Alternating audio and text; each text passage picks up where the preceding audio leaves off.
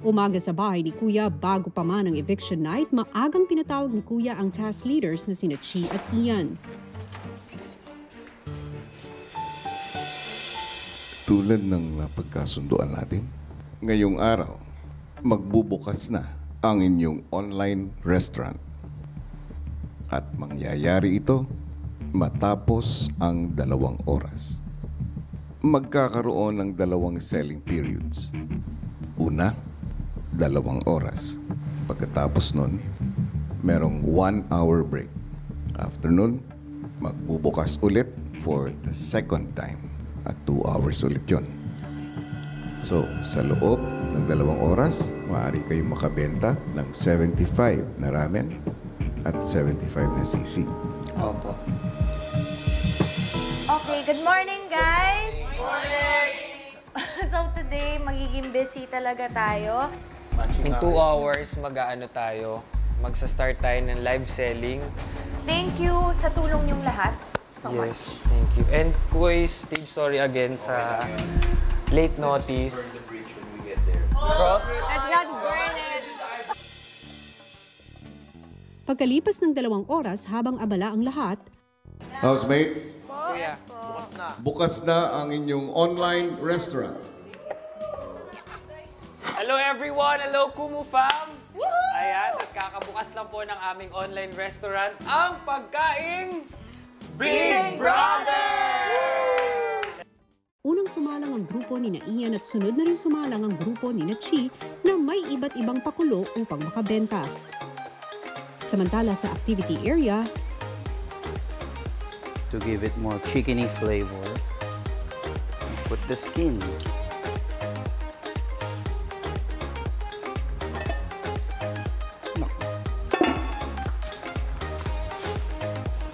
Uy, panis na. Oo. Maasim na siya. Yes, be. We're gonna throw it away. Yep. Amoy mo. Diba? Maasim. Sayang. Talagang yung soup lang po medyo kabado ako ng konti dahil nga na hindi po kinaya yung sa pork soup natin. Guess what? Sira na yung pork soup. Oh my God. Napanis yung pork soup. No way. Yes, bro. Tatapon yun. Wala.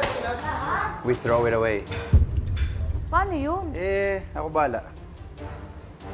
Buti may soup pa tayo isa dyan. Slightly stressed lang, pero kaya naman po yan. Bye, Porky. You would have been good. That's so sad. Well, there's no point kasi if I but hearing that you're just gonna figure out something, we got your back, whatever you need us to do. Thank you, buddy. pinili na lang magpakapositibo ni TJ at trinabaho ang bagong ramen soup na kailangan nila.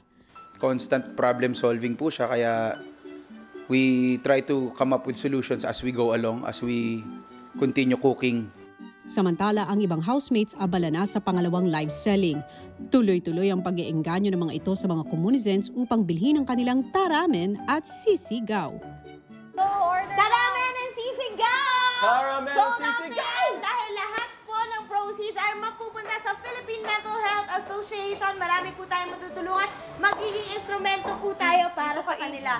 Housemates, tapos na ang oras para sa inyong ikalawang live stream time period. Maya-maya lang, Housemates, nais kong ipaalam sa inyo na sa pagbebenta ninyo sa online restaurant,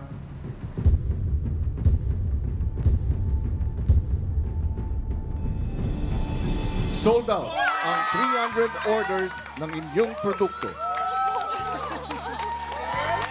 Guys, thank you.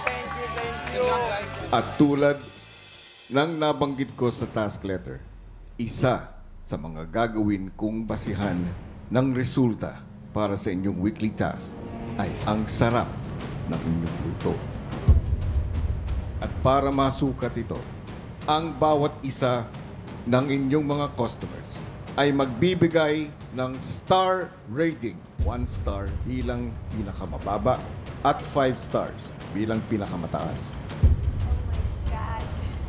At para manalo kayo, kailangan ninyong makakuha ng kabuang 1,000 stars para sa 300 orders na inyong nabenta.